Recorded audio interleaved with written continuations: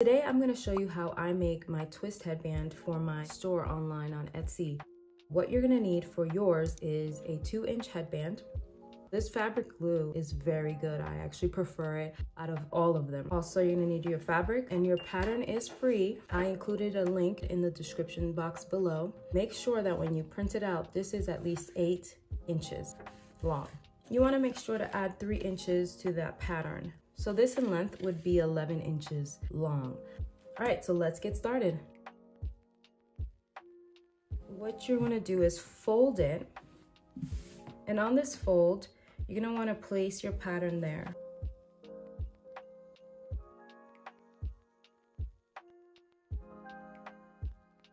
We're gonna need fabric to go around here. Like an oval there. We're gonna use this fabric facing up. Take our glue in here. I'm gonna just use a little piece of fabric that I have left over, and I'm going to get as thin as possible, right side up. Okay, so we have that glued down, and we're gonna glue the rest of it.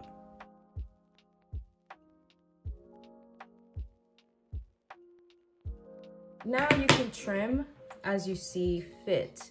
So you don't have to spend a lot of time trying to make it perfect in the beginning. And then what you want to do is make some slits on the other side.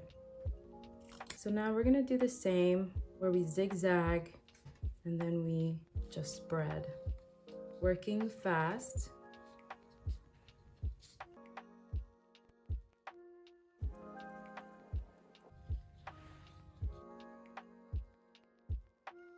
Try to find which side is the best side. So basically the 2 fronts of the fabrics are facing each other. And we're going to clip it. We're going to go to the sewing machine. You can either do a 1/4 inch or a 1/2 inch. Doesn't matter, it's going to still be good. So let's go ahead and do that. And I also left a little area here for me to turn this fabric inside out. It's not very big. You want to cut off all of the excess, and you also want to make little slits all the way around the fabric.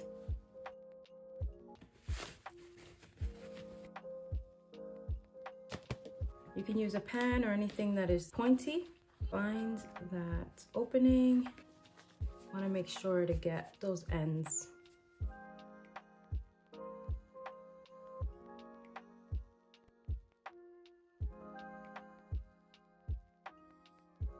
All right, so now that we have our fabric, we're going to place it under our headband, put it underneath, and then make a knot.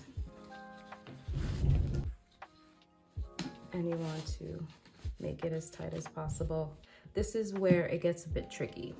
So we have it like this. What you want to do is turn it to the side where the seam, you can see the seam in the middle. You want to give yourself a 1.5 inches and make a little slit. So you have something like this, and put that through all the way through. But it should look neat like this. So now we're gonna go to the other side. And you're gonna have a little hole here. Take it to the side and put that right in. Now slowly bring it to the front. We have a little pocket for our corners here. There's no need to put glue. Make sure it's in the middle. There you go. I hope you guys liked this video. Thank you so much for watching.